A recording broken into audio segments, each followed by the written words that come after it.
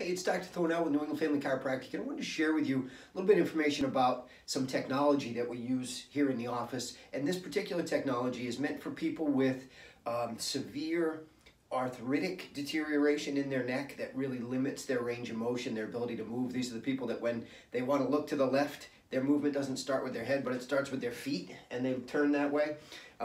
Or to the right, same thing. But the idea is that the arthritic deterioration has really limited range of motion. And the problem with that is once the joints of the spine stop moving, that deterioration happens even faster. So arthritis creates arthritis, which obviously is a bad thing. So this is a way that we can help to prevent that from worsening. And the other thing that this technology that I'm going to talk about is very useful for is cervical disc problems. When there's a herniation or a disc bulge, then the disc pushes out beyond its normal boundaries and can irritate the nerves, which then causes pain that might run down the arm. You could have numbness in your fingers or in your entire hand. You could have weakness. There's a lot of things that can happen when those nerves get pinched or irritated. And I'll give you an idea of what we're looking at here. This is a normal spine as we face this direction. The disc would be this red material that you see here. And that disc material is supposed to be like this side, where there isn't disc material that actually touches the nerve, which is this yellow part that you're looking at here.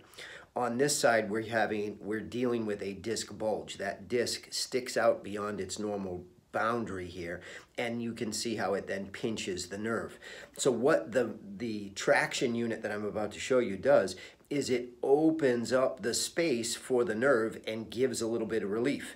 For the arthritic patient, what that does is it creates movement within the spine. We're going to be separating those vertebrae, which then, if you can imagine like a sponge in a sink full of water, if I squeeze that sponge, the fluid that's inside that sponge gets pushed out. And as I let go of the sponge, it sucks new fluid into the sponge. Well, the spine works the same way, and typically when we walk and move throughout the day, there's this pumping action that happens within the joints of the spine, which then causes fluid transfer in and out of those joints. And that fluid is blood with oxygen and nutrients and things that those joints need to stay healthy. If we don't get that fluid transfer, it would be the equivalent of putting a rubber band around your pinky and leaving it there. If we don't get blood and oxygen and nutrients into those cells, they start to die. And the same is true in the joints of the spine. That arthritic deterioration happens because we're not getting that fluid transfer. So this particular tool that we're using here is a cervical traction unit. The patient would be laying on the table on their back. Their head, my little spine model here, the base of the skull, the base of their head, sits right into the unit there very comfortably. And then we use the pump to pump up the traction unit. And in my model here, you can see the model sliding up the table. In a human being, we're only talking about maybe 10 pounds of pressure that we're using. So all we're doing is eliminating the weight of the head on those vertebrae. It's not a real tug. There's nothing forceful about it.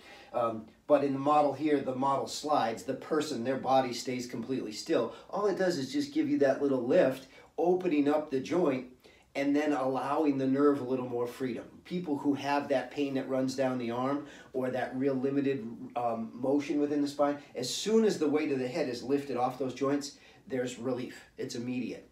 And yeah, unfortunately, as we let it go, it comes back again. But the idea is having those 10 to 15 minutes of relief allows for fluid transfer, stopping the deterioration process if we do it often enough, and then you're doing exercises and things that keep that mobility within the spine.